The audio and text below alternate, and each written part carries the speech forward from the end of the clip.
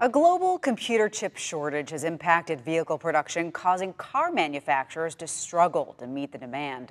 NBC 26's Noel Friel takes a look at how one dealership is being impacted by the shortage. In the midst of a recent car shortage, dealerships are struggling to meet demand while being in short supply. The new car dealers ran out of cars and there was nothing coming in. It's when everything kind of got shut down.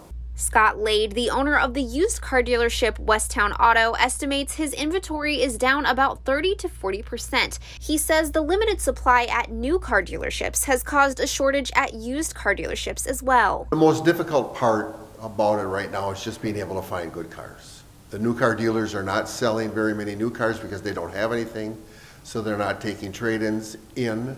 And the limited supply is causing prices to increase. Prices have gone up significantly, probably 30% in the last year, and that's just because of supply and demand. Lade says he actually saw a boom in business amid the pandemic. There was enough incentive in other areas where people were getting money, and all of a sudden they've got an extra $4,000 or $5,000 in their pocket to buy a car, so they've got a good down payment, and so people are buying cars. But although the demand for cars is high, the limited supply makes it difficult for those who are interested in buying. The shortage has caused many to have to travel as they struggle to find the kind of car they want.